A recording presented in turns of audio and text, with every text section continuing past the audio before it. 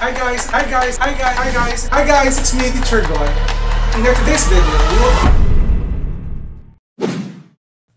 guys, it's me, Teacher Gon. In today's video, we will talk about the inverse variation. This is the second video for the series of variations wherein last time we have discussed about direct variation. So if you want to watch that video, I will put it here and the link of that video will be posted sa ating description box. So without further ado, let's do this topic. So we have here the inverse variation. Let's read the definition.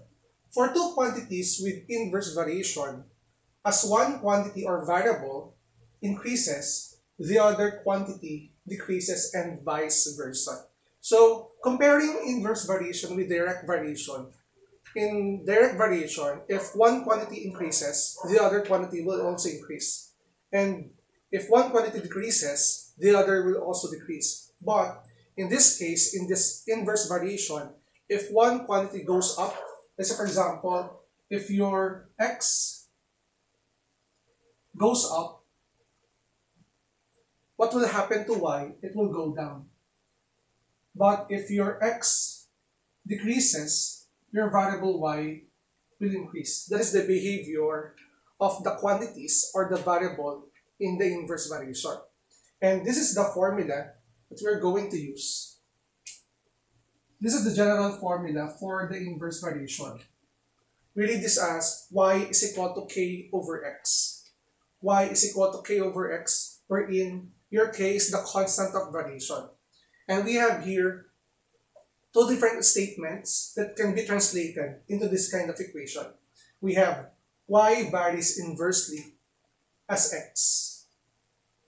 Y is inversely proportional to x. So these two statements are examples of inverse variation wherein this one can be translated into y is equal to k over x. Now we have here two different problems, two different first problems for us to solve in inverse variation. In number one, find the equation and solve for k. Okay, find the equation and solve for k. So in this case, guys, we are given y varies inversely as x. Again, we have y varies inversely as x. First thing we need to do is to create an equation. So y varies inversely as x is this one. Y is equal to k over x. And sabi dito, solve for k. Sabi dito, and y is equal to 6 when x is equal to 18.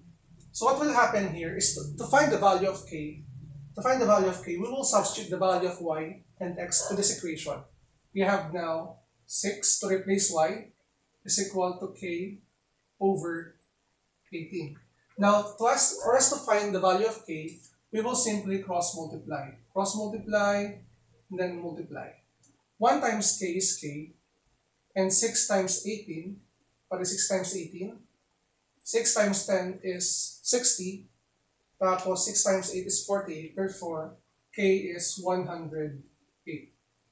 This is now your k, this is now the constant of variation for item number 1. And since we are asked to find the equation and solve for k, since we already have the value of k, we will replace k with the original equation that we have. Ibig sabihin, guys, your y is equal to 108 over x. This one is the variation equation. Okay, this one is your constant of variation.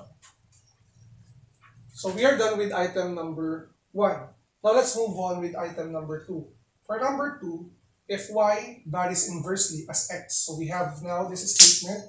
So we could say that this problem is under inverse variation. And let's break it down. Y is equal to 3 when x is equal to 4, another separation. Find y when x is equal to 6. So we will deal first with the first phrase, y varies inversely as x. So we will translate this as y is equal to k over x. Now to solve this problem, find y when x is equal to 6. We need to find first the main equation of this variation by using these two values to find the value of k. Okay? So your y is equal to 3, then your x is equal to 4.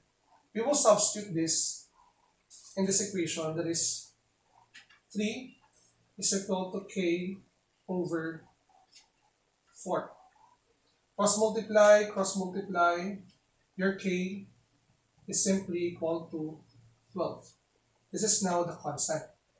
Now, as for the constant of variation, using this, we will replace k by 12. So our new equation is y is equal to 12 over x. So we will go now with the main problem.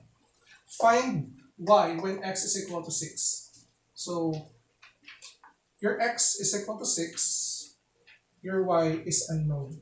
Okay? So we will replace x by 6. Your y is simply 12 over 2. And simplifying this will give you the value of y as 6. Now, as you can see, I have a mistake here. Your x is equal to 6, so we will change this into 6. This is 6. And simplifying your y, this is 12 over 6, so your y is equal to 2. So we can replace this by 2. Now, let's observe if we can satisfy our given the given characteristic of inverse variation. Di ba sabi, if one variable goes up, the other goes down. Or if one variable goes down, the other variable goes up. Sorry nga para sa aking mistake.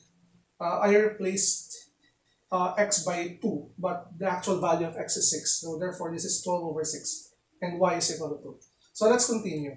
As you can see, your x here is 4. Okay? Observe lang natin. Your x is 4. Your x is 6. As you can see, from 4 to 6, the variable x goes up. So the tendency for the value of y, it will go down. Sorry, the variable x goes up, the variable y will go down. From 3, it became 2. So as you can see, this one is definitely an example of inverse variation. In the next part of our video, we will solve more problems about inverse variation. Now let's have the third problem for the inverse variation. And it goes like this. The number of days needed in preparing the house varies inversely as the number of men working. It takes 15 days for 2 men to repair the house.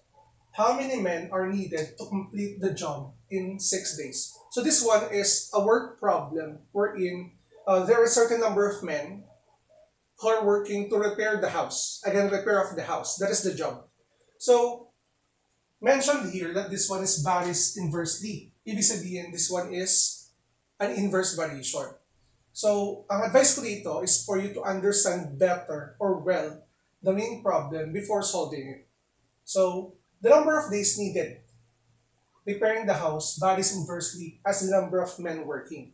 So, the two variables here are the number of days and the number of men. So, we have two variables. So, we will represent the number of days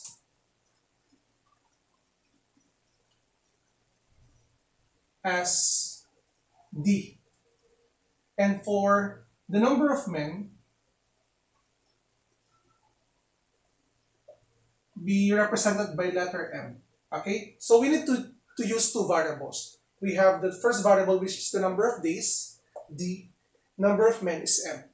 So we'll create an equation first, the general equation, which is, sabi dito, the number of days varies inversely as the number of men working. So we can have the equation as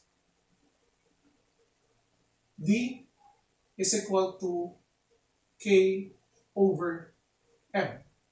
Now, sabi dito, it takes 15 days for 2 men to repair the house.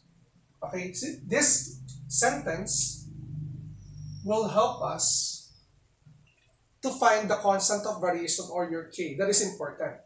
So you have here D is equal to 15 days and your number of men is equal to 2. So we will replace if D and M. So it will become 15 is equal to K over 2. So as you can see, we can cross multiply to get the value of K, which is K is equal to 30. This is now our constant of variation. Okay, this is our constant of variation. Since we already have the constant of variation, we can create an equation. Your new equation is D is equal to 30 over M. 30 over M. And now let's go with the main problem. How many men are needed to complete the job in 6 days?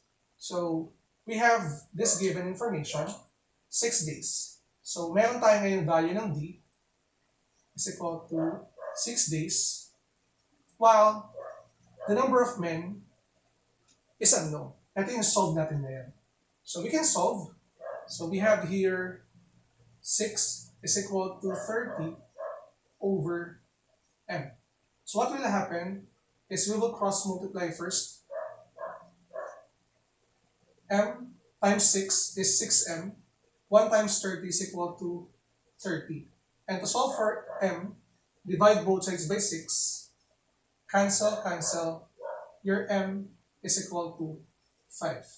So the question here, how many men are needed to complete the job in 6 days? This is the answer.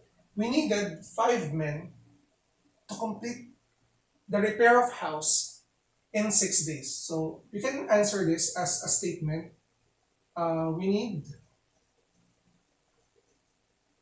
5 men to repair the house in 6 days. And this is the answer for it. Okay? You can answer this or you can express it into this sentence. So as you can see, this one is definitely an example of inverse variation. Remember guys, when there are many men working, we can lessen the number of days or the time we needed to accomplish a job. But if there are lesser number of men, therefore we can consume a lot of time to finish a job. Therefore, this one is definitely an example of inverse variation. So I hope guys na you learned something from this video. And if you have any question or suggested topic that you want me to discuss, feel free to comment down below. So if you're new to my channel, don't forget to like and subscribe but i-hit na rin yung bell button for you to be updated sa ating latest uploads. Again, it's me, Teacher Gon. Maraming salamat. Bye-bye!